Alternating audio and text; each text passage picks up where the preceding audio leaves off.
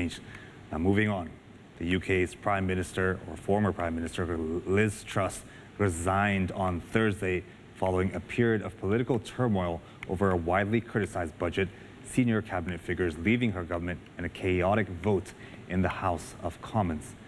In a statement made outside 10 Downing Street, Liz Truss said she cannot deliver the mandate on which she was elected by the Conservative Party.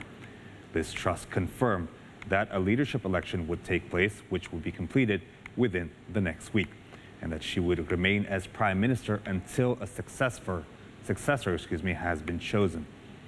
Now, following her resignation, the British pound rose higher on Thursday to 1.13 per US dollar, $1.13 per British pound, as analysts say investors were relieved by news of her stepping down. Thursday's resignation makes Truss the shortest-serving Prime Minister in UK history, having been in the job for only 44 days. Came into office at a time of great economic and international instability. Families and businesses were worried about how to pay their bills.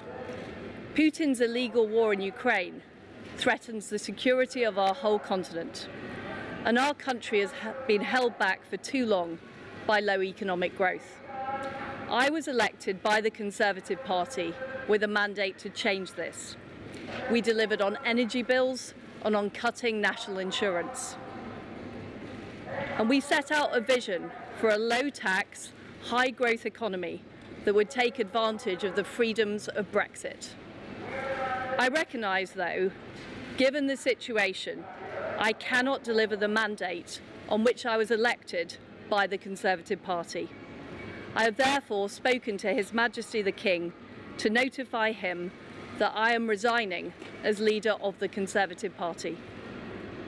This morning I met the chairman of the 1922 committee, Sir Graham Brady.